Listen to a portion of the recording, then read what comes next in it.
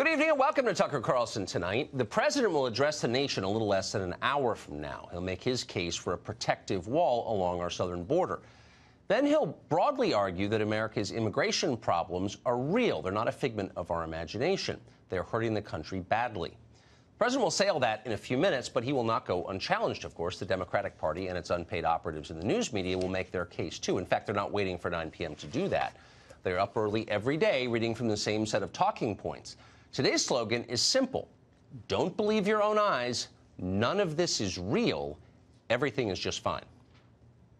It is absolute fiction that there's a national emergency here. Showing that this is not about a crisis. It's a political ploy. Crisis, and it's a crisis that doesn't exist.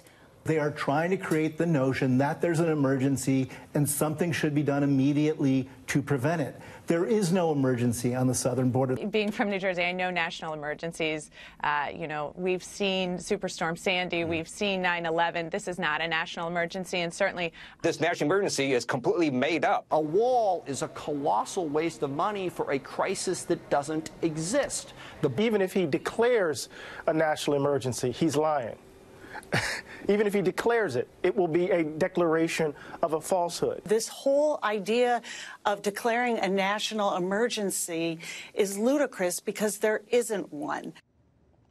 So repeat after me. No national emergency. The crisis at the border is fake. It's fraudulent. It's totally made up. Think leprechauns or low-cal ice cream.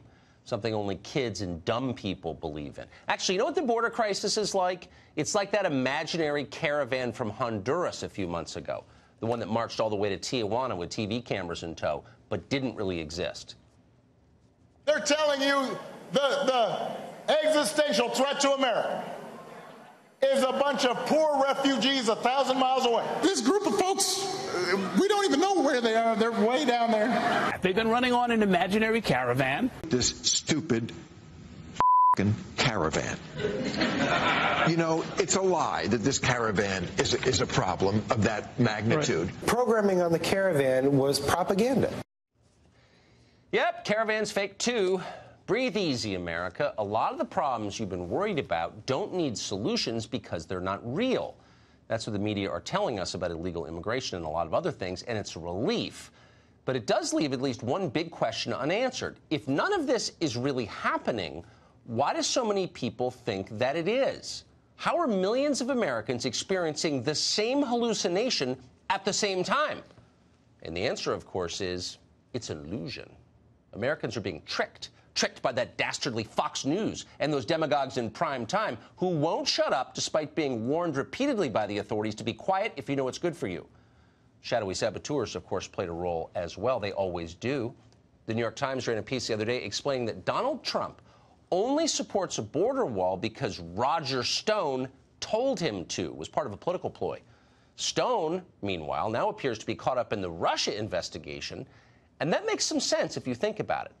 Donald Trump's election and a wall on the Mexican border. Nobody in Washington could imagine wanting either one of those things, or for that matter, imagining anyone else in America wanting them. So there has to be a secret cabal pushing this crap. Vladimir Putin, Roger Stone, Fox News, they're all in it together somehow. Maybe Robert Mueller will get to the bottom of it. That's honestly how people in Washington think. Trust us, we live here. Of course, it's completely delusional, demented, actually. But once you understand where these people are coming from, it's hard to blame them for constructing these fantasies.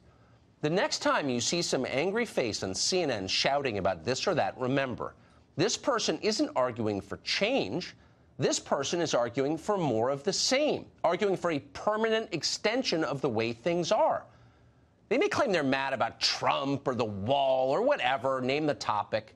But those are just symptoms of the larger problem, the thing they fear most, and that is an assault on the status quo. They like the status quo. They're deeply vested in the status quo. This is the group that's become richer and happier since the financial crisis of 2008. There aren't a lot of those people in America. Most of them live in a handful of big cities. A lot of them seem to have cable television contracts somehow. And what this group fears most is that some idiot will come along, ask a bunch of uncomfortable questions, and wreck what has turned out to be a very good deal for them. Low work, high-paying jobs, cheap household help, leafy, stable neighborhoods that look like it's 1965, and a corrupt and insular system of higher education that's essentially closed to outsiders, but that can be relied upon to keep this whole scam going in perpetuity. What you're really looking at here is a self-satisfied aristocracy. All of those are the same. What they fear most is a challenge to the way things are. Keep that in mind tonight as you watch their response. We don't need walls, they'll tell you. And they're right. They don't. They already have their own.